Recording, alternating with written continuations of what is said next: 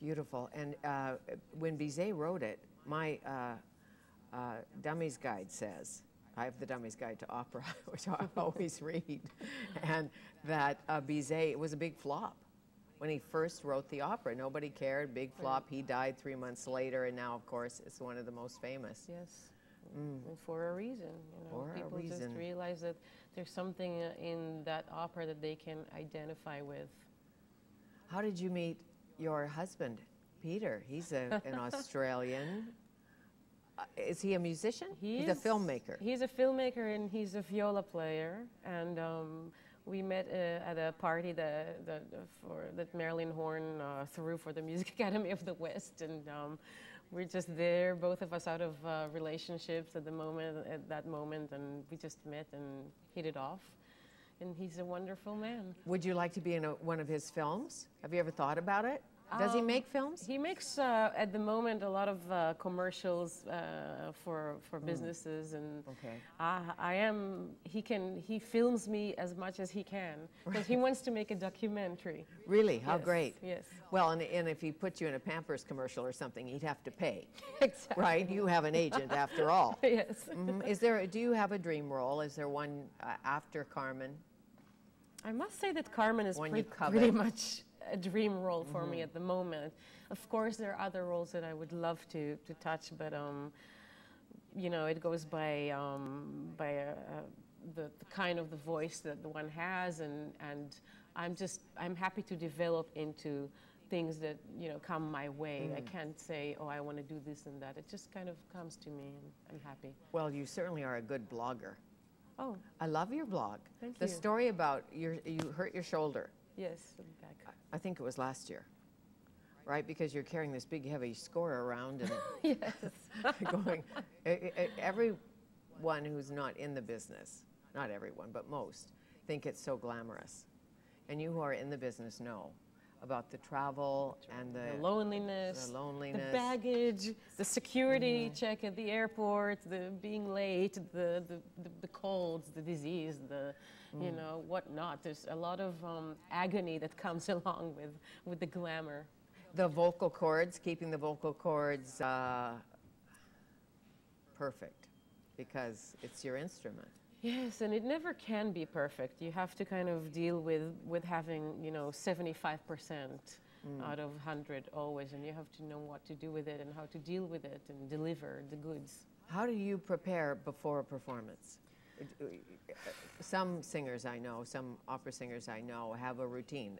Ms. Stillwell, Jean Stillwell, she doesn't talk the day of the performance. She doesn't speak, and she's yappy. But she's, you know, she says, I'm performing tonight, so she doesn't speak. Yeah, I'm not that radical. No. Well, everybody has their thing. Yes, my thing, I don't know. For me, it's important to get a good night's sleep before. And if I can't, which often happens because I'm so excited, I have to have a nap the day of the show. Otherwise, I'll be exhausted for the show, which starts later. And so I have to rest.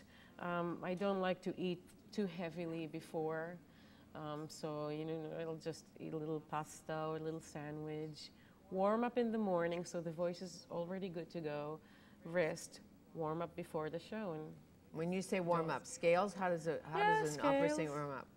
Scales, I usually do some weird stuff like like this, and kind of to see that the voice kind of can shoot out like that. Not really singing, just testing it. And the front desk calls and yes. says, is everything okay? Is everything fine? Yes. When you take a job, your criteria for taking a job has to be artistic, I'm sure, financial reward. Yes, there's a few things, financial obviously, but it's not the most important thing for me. Artistic, if it's a job that takes me to a place that I really want to go to. That's good way to travel. Great way to travel, and sometimes there are places that I wouldn't travel otherwise. So that's important to me. Or if it's an important exposure, career-wise, that's something to think about. Of course. And would you like a recital down the road? If not, big opera, smaller, just you? I know you do some of it. I like doing recitals. Yeah, I kind of stopped doing it not because I wanted to, but it's just these days it's really hard. Once you get a career on the opera stage, it's really hard to find time and venues for a recital. Sure. How many languages do you speak? Well, I manage obviously with Hebrew, that's my mother tongue, and then English, French, and Italian, and German, so I can manage. And do you have good connection with the parents? What's good? They're in Israel now. What's going on in Gaza? You keep in close touch. Yes, it's an unfortunate situation at the moment. But as somebody who's professional, you have to stay so focused, as you know. Yeah. So you just... I have to stay focused on what I do and hope that what I do brings some kind of good. Some kind of peace. Some kind of peace, yes. Wouldn't it be great?